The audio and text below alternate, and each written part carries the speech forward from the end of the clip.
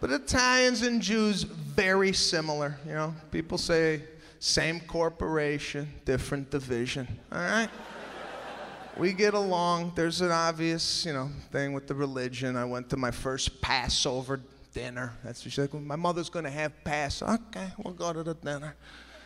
7:30, we sit down at her mother's house. I'm starving, right? Starving.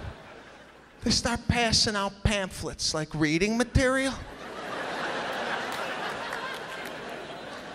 I'm like, what's going on? What are we doing here? What's with the... She's like, no, we read for 2 hours. 2 hours?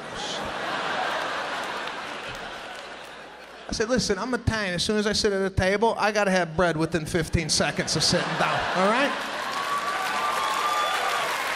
I need something to do with my right hand. I need some oil coming out? We got oil? I need oil, now. Hungry. And the food they start bringing out, oh God, terrible, terrible food. Jews have no idea what the hell they're doing in the kitchen. These people have no cuisine. Celery, crackers, jam. I'm like, what is it? We're losing people. People are leaving. We need food.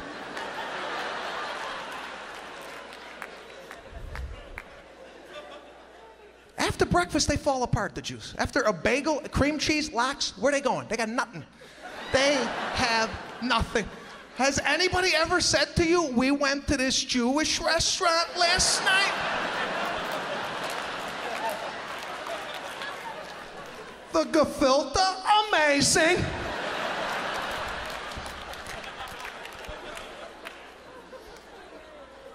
I respect the Jews, but let's just have the Italians cater the Passover meal, all right?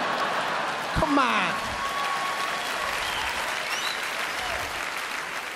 I could read for a couple of hours with some meatballs on the table.